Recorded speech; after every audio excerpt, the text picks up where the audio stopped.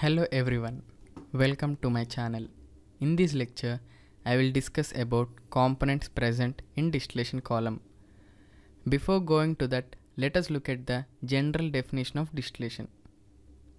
Distillation is a methodology by which separation of more volatile component from less volatile ones by partial vaporization and condensation, thus achieving vapor-liquid equilibrium on a stage, such that vapor is enriched with more volatile component and is collected at top of the column.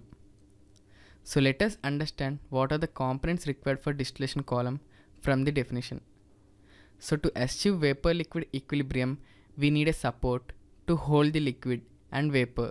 This is called tray deck. Now to hold the liquid to some height for more contact area so that separation increases. This is called wear.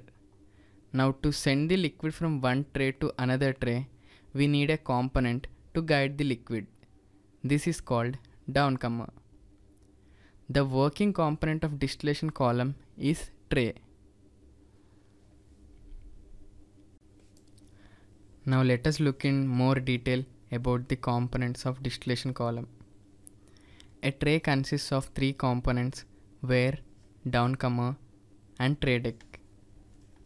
Wear is used to maintain liquid level on tray so that vapor comes in contact with liquid, thus achieving vapor liquid equilibrium. Now coming to downcomer, the foam that overflows from the tray enter the downcomer. So the downcomer is used to guide the liquid from one tray to other.